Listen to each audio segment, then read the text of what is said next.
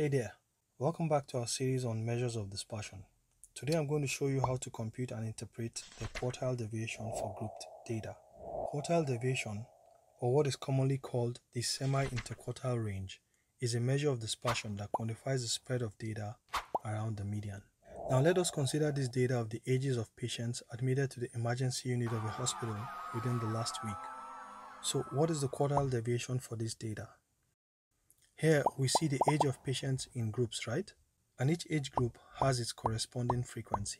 So for example, the first group of patients are those in the 10 to 19 age group, and there are 6 patients. The second group with ages between 20 to 29, and there are 12 patients in this group. So this data is a group distribution, and we can see that there are 6 groups or 6 classes. Awesome. So let's first rearrange the table into an easy to understand format. This way, if we want to modify the table, we can easily add a new column, or we can easily do any kind of modifications we want. Now, the quartile deviation is given by the formula QD is equal to Q3 minus Q1 all divided by 2, where Q1 and Q3 are the first and third quartiles respectively. So with this, it is obvious that we'll need to find the quartiles before we can get to calculate the quartile deviation using this formula. I have made an extensive video on how to determine the quartiles for continuous and discrete series data, and you can find that link in the card above or in the description of this video. Alright, the first thing to do is to compute the class boundaries. The class boundary is the midpoint between one class and the next. To find the class boundary, we will subtract the upper class limit of the first class from the lower class limit of the next class and divide by 2. The upper class limit of the first class is 19. And the lower class limit of the next class, as we can see here, is 20. So 20 minus 19 is 1, and we'll divide this by 2. So 1 divided by 2 will give us 0.5. So the class boundaries are 0.5 points from each of these class limits. So we can simply subtract 0.5 from the lower class limits and add 0.5 to all the upper class limits. And this is what we will get. So for the first class, we have 10 minus 0.5, which is 9.5, and then 19 plus 0.5, which is 19.5. This will give us a class boundary of 9.5 to 19.5.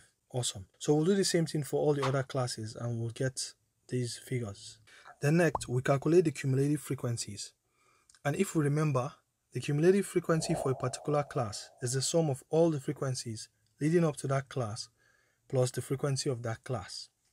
So for this first class, we will have a cumulative frequency of 6, since there are no frequencies leading up to this class, and the frequency of this class is just 6. Now, for the cumulative frequency of the second class, all the frequencies leading up to this class is just 6, that's the frequency of the preceding class, plus the frequency of this second class, which is 12, so we'll have 18. For the third class, this will be 6 plus 12 plus 25, and that will give us 43. And if we continue like this, we will have 61, and then 75, and lastly 80. Awesome. Now, remember, as a check, the cumulative frequency of the last class should be the same as the total frequency. And this will give us an assurance that we're on the right path, right? Now, with this table in place, we can now find the quartiles. Let's start with the first quartile, Q1, shall we? Q1 for group data is given by the formula L plus Kn minus Cf all over F in brackets multiplied by W, where L is the lower class boundary of the quartile class. And this Kn here is the quartile position. Cf is the cumulative frequency of the preceding class, and F is the frequency of the quartile class. And then finally, W is the width of the quartile class. And to do this, we will look for the quartile position. Remember, quartiles divide a data set into 4 equal parts. So, and since there are 80 individuals in this data, we will need to find out what position between the first person and the 80th person that the first quartile is located. Alright, so starting with Kn, K is equal to I divided by 4 for quartiles, where I is the quartile number. And so for Q1, I is going to be equal to 1. Alright, so here K is 1 over 4 for the first quartile. Now N is the number of observations, or in our case, the number of patients, which is 80. So Kn is 1 over 4 multiplied by 80, and this will give us 20. So our quartile position for the first quartile is at the 20th individual.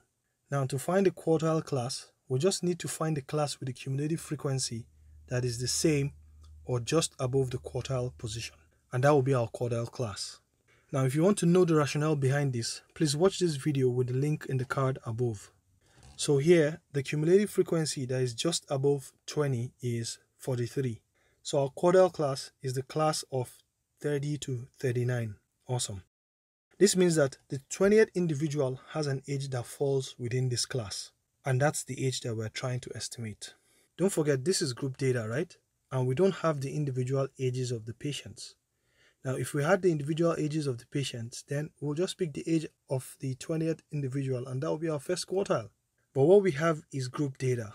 So for L, which is the lower boundary of the quartile class, and this is 29.5.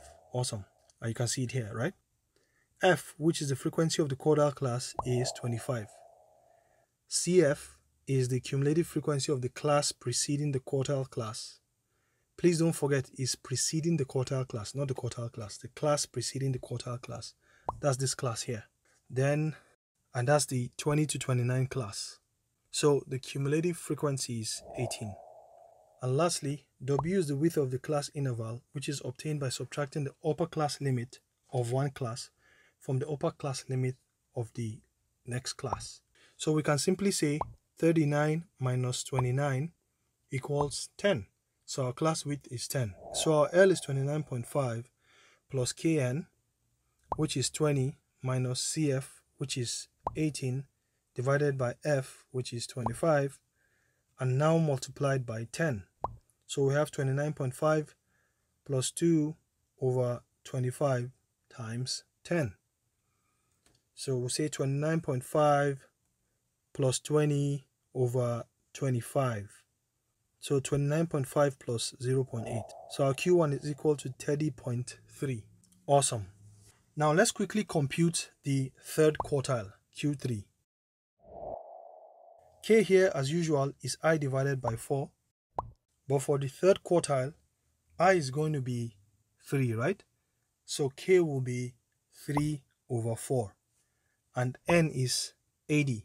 So Kn will be 3 over 4 multiplied by 80, and that will give us 60. So our quartile position for the third quartile is at the 60th individual. So like we did for Q1, to find the quartile class, we just need to find the class with the cumulative frequency that is the same or just above the quartile position, and that will be our quartile class. So here, the cumulative frequency that is just above 60, right? And that is 61. Yeah, that's it here. Awesome. So our quartile class is the class of 40 to 49. This means that the 60th individual has an age that falls within this class. So L, which is the lower boundary of the quartile class, is 39.5. You can see it here. F, which is the frequency of the quartile class, and this is 18. CF is the cumulative frequency of the class preceding the quartile class. Remember, please don't forget. And that's this class here, the 30 to 39 class, and that's 43. And lastly, W, the width of the class interval, which is obtained by subtracting the upper class limit of one class from the upper class limit of the next class. So we can simply say 49 minus 39 equals 10. So our class width is 10. Applying the general quantile formula like we did for Q1, our L is 39.5 plus Kn, which is 60, minus Cf, which is 43, divided by F, that's 18, and now multiplied by 10. So we'll have 39.5 plus 0.94 in bracket times 10. And then that will be 39.5 plus 9.4. This equals 48.9. So our Q3 is equal to 48.9 years. So we have established that our Q1 is 30.3 years and our Q3 is 48.9 years. Now let's find the quartile deviation. Okay, remember the formula. QD is equal to third quartile minus the first quartile divided by 2. So our quartile deviation is equal to 48.9 minus 30.3 divided by 2. And our quartile deviation is 9.3 years. Easy peasy. Now, what does this mean?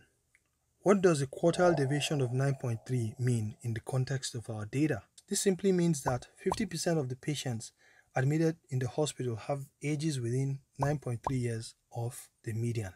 In other words, half of the patients are between the median value minus 9.3 years and the median value plus 9.3 years.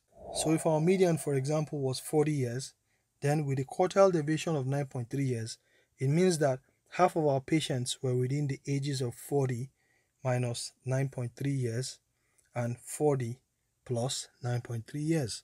So it means that half of our patients were between 30.7 years to 49.3 years. Awesome. So remember, we started by saying quartile deviation or semi-interquartile range is a measure of dispersion that quantifies the spread of the data around the median, and it is represented by this formula. Then we had this data of the ages of patients admitted to a hospital within the last week, and we tried to find the quartile deviation. And we did this by completing the table with the boundaries and the cumulative frequencies. Then we went ahead and calculated the first and the third quartiles using this formula. And finally, we arrived at a quartile deviation of 9.3 years, which simply means that 50% of the patients admitted to the hospital have ages within 9.3 years of the median. Now we know how to compute the quartile deviation for group data, and we are good to go. Okie dokie, artichoke. Now if you've gained value with this video, give this video a thumbs up and share it with your friends and colleagues to help them. And if you like this video and you want to see more awesome videos like this in future, then consider subscribing to this channel and hit on the notification bell icon so you'll be notified of my future videos. In my next video, God willing, we will be discussing on another interesting measure of dispersion called the variance. And as always, thanks for watching.